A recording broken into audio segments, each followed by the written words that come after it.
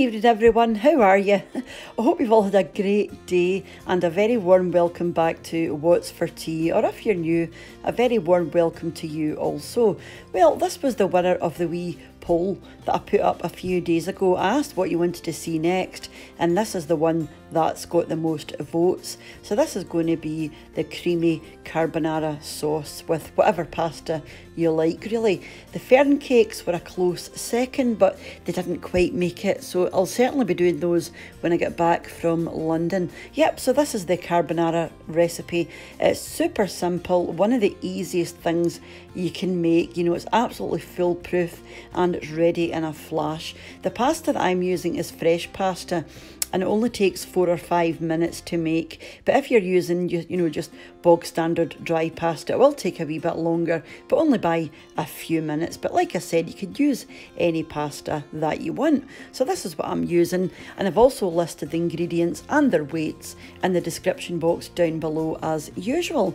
So the first thing I've got there is 2 egg yolks. You know, just separate the whites from the yolks. You're not going to need the whites in this, so you might want to use them for something else. So 2 egg yolks. I've also got 3 cloves of garlic. I've just finely sliced mine, but you could obviously chop yours if you prefer. I've got 220 ml of single cream. I've got 300 grams of sliced mushrooms. Again, you can dice your mushrooms if you prefer. I've got 600 grams of penne pasta. I just allow 200 grams per person. So if it's for more people, you just sort of add a wee bit more if you like. Or if it's for less, just take 200 grams off. I've also got 200 grams of grated parmesan. You could use parmesan or you can use pecorino. Either one is fine in this recipe. And I've also got 300 grams of diced ham. Now this is just cooked ham. It's left over from something else, but ideally you would be using bacon or pancetta, but you'd be using it from raw, so I'll explain that when we get there. But I'm using cooked ham, so mine's is going to be a lot quicker. Yep, so if you're using raw bacon or raw pancetta, I'll explain when we go over to the cooker what you would do then. You're also going to need a pinch of nutmeg, which is less than half a teaspoon. It's just a wee pinch. And we'll also need some olive oil for cooking your mushrooms and your garlic and your ham. Like I said, I'm using this fresh penne, so it's only going to take not even 5 minutes. It's really quick. Or you could use any pasta. Sometimes I use this spiral pasta. Traditionally, it would be spaghetti you would be using. So this is my spaghetti here, or something like a tagliatelle or a linguine. So I was going to be using linguine, but I changed my mind and decided to use the fresh pasta because we had a bag in the fridge that was needing used. Otherwise, I would have used this linguine. It's like spaghetti, but it's just flatter, really. So go over to your cooker and you need 2 pans. In the large pan, you're going to want to boil some water and pop in some salt. This is the pan for your pasta. Just let that simmer away in the meantime. And we're going to start the sauce. So on a medium heat, you want to pop in some olive oil into your pan and bring that up to heat. And then you're going to throw your mushrooms in. Now, if you're using pancetta or bacon, you would be adding that first. And once it's sort of nearly cooked, then you would pop your mushrooms in. But because I'm using cooked ham, I just pop mine in at the end. Now, around about this time, you want to get your pasta on. And add a wee bit of oil to your pasta. I don't know if it makes any difference, but I always think it helps it from sticking together. And then you want to pop in your garlic when your mushrooms are just about ready. So fry your mushrooms and your garlic for another couple of minutes, just until your garlic is starting to colour. And then I'm just going to pop my ham in, because like I said, this is cooked, so I just want to warm this through. It's just some ham I had in the fridge left over from something else. So that's why I'm using this ham and not bacon, because I would usually use bacon. So you can set that to the side, that's done. So into a bowl you want to pop your cream, then your egg yolks. These are just large egg yolks. And then whatever cheese you've decided to use, whether it's the parmesan or the pecorino. And a wee pinch of nutmeg on top of that. You just want to give this a good stir through just to combine everything. And that's that done.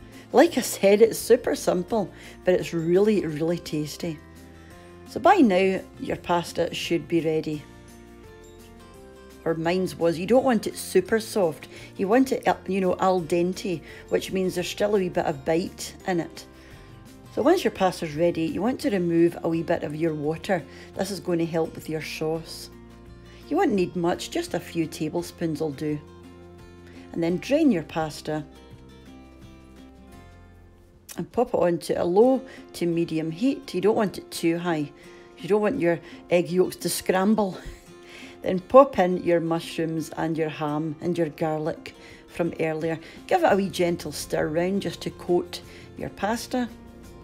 And then you can add in a few tablespoons of your sauce, your water. If you like a really saucy sauce, you can add in more water. And then you can add in your cream and your yolks and your nutmeg and your cheese. And just stir that through very gently just to coat all of your pasta and warm it through.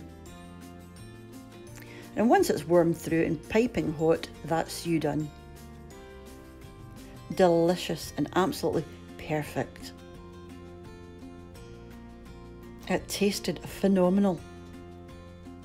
So all you have to do now is pop it into your plate. So that's the pasta carbonara. And we just liked a wee bit of cracked black pepper and some more of that beautiful cheese on the top. Now this is lovely on its own, but we did have crusty warm bread, which is already on the table, so I didn't want to go and bring it back through. So warm crusty bread with butter or some garlic bread, or even a wee side salad, something like that. And it's beautiful and light and mega tasty, but so rich. Absolutely wonderful. Like I said, super easy to make, very quick to make as well. Perfect as a midweek tea for the family. Like I said, there were only 3 of us.